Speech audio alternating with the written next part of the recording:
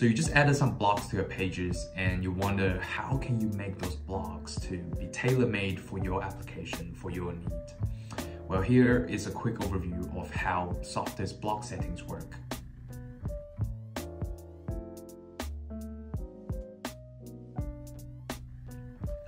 In Softr, there are two types of blocks that you can add, static and dynamic.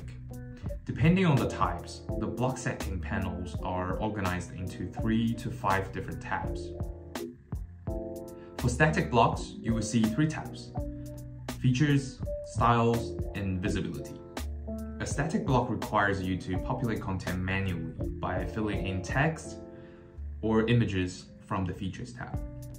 The features tab might look different from block to block, but on a high level, they are all divided into 3 rough sections. The first section is for headers, which is usually where you set the title of the blog and also set the hero or background images or even videos of the blog.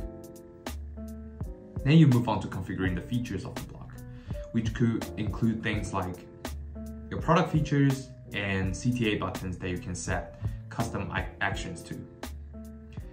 Last section usually is for you to get the embed code of this block, so you can put this block onto other websites or applications that you have. Once the contents are there, you can then go to the Styles tab to configure the look of the block. Note that style settings here are for block only.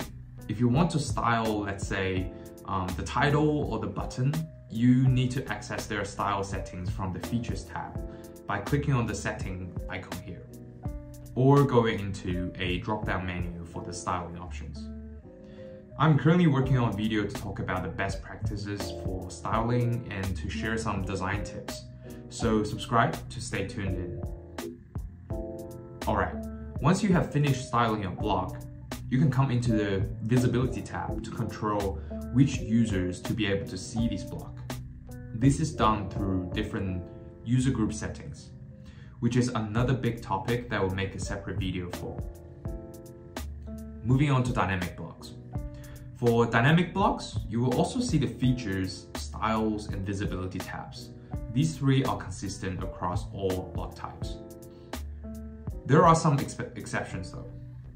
For some dynamic blocks, such as a list block, you will actually see 2 extra tabs, namely the Data tab and also the Edit tab. From the Data tab, you can connect your database and then the block will dynamically populate contents from your database, hence the name Dynamic Block. The Edit tab is used to control which logged-in users are able to edit the data in your database. Since Edit is very much related to visibility and user groups, we will talk about them in separate videos too. And there you have it, a quick look at how block settings are laid out in Softr. We will dive deeper into topics such as styling and also visibility, user groups in separate videos, so stay tuned for them. If you find this video helpful, like this video, subscribe to my channel for more content from me, or share this video to your fellow no-coders. Connect with me on Twitter or comment down below to let me know which topics, which areas that you want me to cover in separate videos, and I will try my best to produce those videos pretty soon. Until next time, ciao.